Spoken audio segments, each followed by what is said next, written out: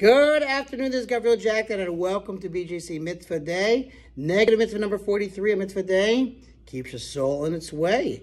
And today's Mitzvah is entitled, it is a negative Mitzvah, not to strike a person in Jewry. The admonition on this is derived from the verse, quote, 40 lashes he may give him, he may not add more. And that's from the Var in the 5th book. For this is an injunction to strike no man whatsoever in Jewry. It is a kal v'chomer, an inference by reasoning from the less to the more. When someone has become punishable by whiplashes, so that the Torah has given permission to strike him, Scripture commands to add nothing to the flogging when he is beaten.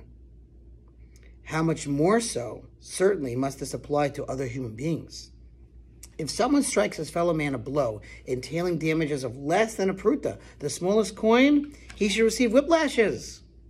But if the damages amounts to more than a pruta, which means that he struck him a major blow, for which he becomes obligated to make payment of a pruta or more, since he becomes duty-bound to pay more money, he receives no whiplashes, but he does violate the prohibition.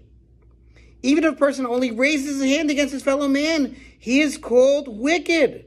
However, if someone delivers a blow in the course of discipline and education, he commits no transgression. I don't recommend this, but FYI.